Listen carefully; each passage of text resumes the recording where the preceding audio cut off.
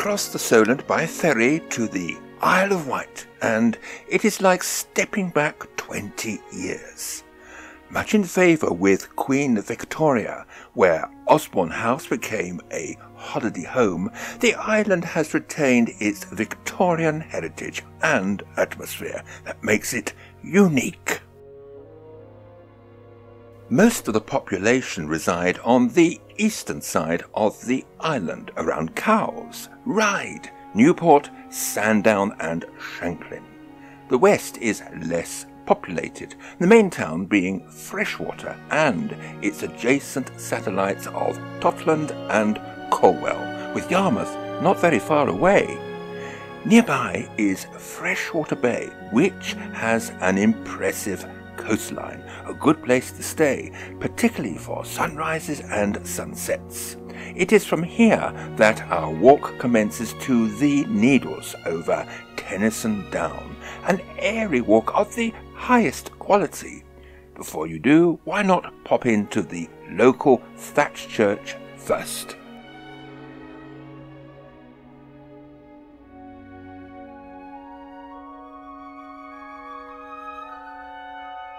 Tennyson Down is named after the poet Lord Alfred Tennyson, who used to walk the down when he lived at nearby Farringford House, saying that the air was worth sixpence a pint.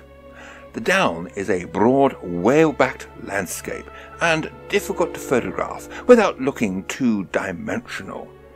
Initially, there is a pull-up, a short, steep section that soon levels out.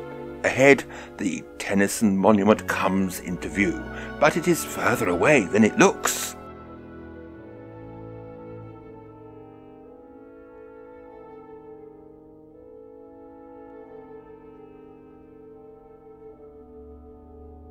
The landscape is devoid of foreground interest, compensated by the wide-ranging retrospect vistas over West Wight.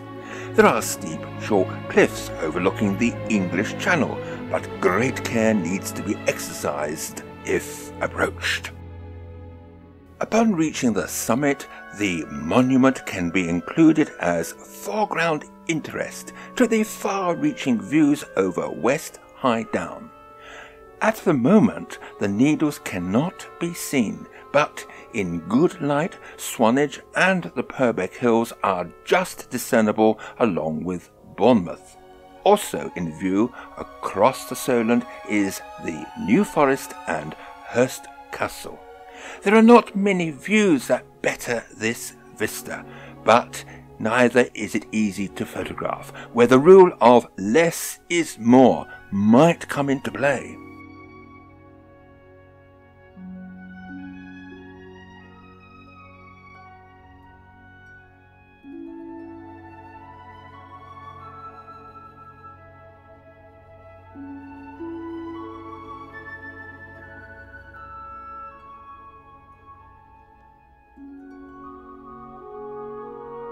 This open splendour continues to the Needles Battery, and, being National Trust, there might be an entry fee. It is worth dropping down a spiral staircase to a viewing platform. Alternatively, the views are just as good, if not better, from the free-to-enter 1950s rocket site, operated in secret testing Black Arrow, Prospero and Black Knight. Only the concrete platforms remain.